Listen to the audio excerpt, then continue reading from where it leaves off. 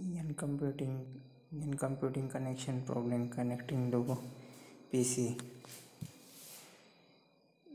You have to click on device setup. In that you select network you see that DHCP and static. You have to change just DHCP or static address. In static address you have to enter server IP address, subnet mask, gateway, DNN1 and DNN2, then apply and save.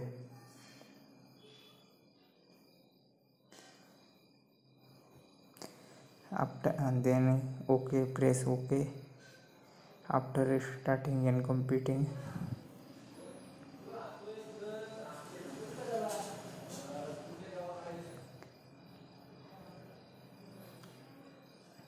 and computing,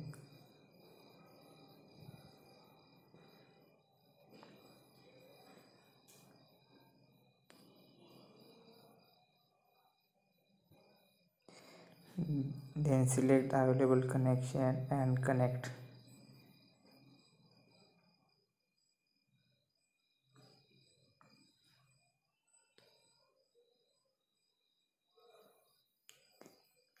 And your computing connecting problem will be solved.